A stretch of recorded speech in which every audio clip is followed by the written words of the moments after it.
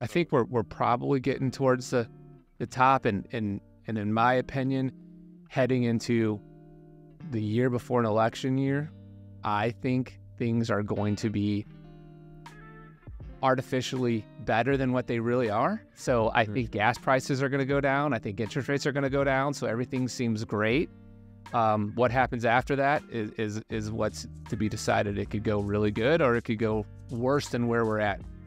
Not that we're in a bad place now, but it could go worse than what they expected us to be. At the end of last year, it was all about inflation. It was all about the real estate market crashing and interest rates. And that didn't happen, right? We had a lull, but it didn't happen.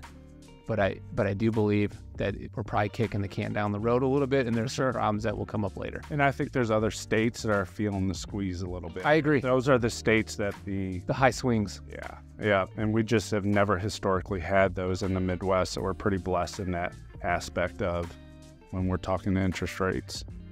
There's no inventory. That's what it all comes down to. It's supply and demand, right?